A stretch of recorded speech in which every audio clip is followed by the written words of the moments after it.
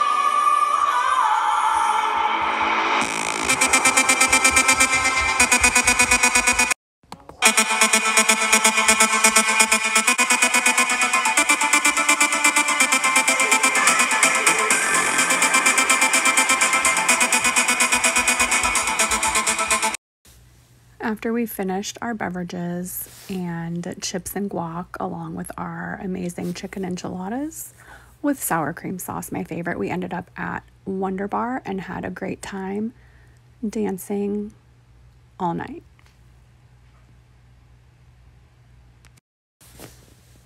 One of the most fun things about this place is that they have several different rooms and several different levels and bars. It's always decorated to a theme or a holiday and on point, to say the least.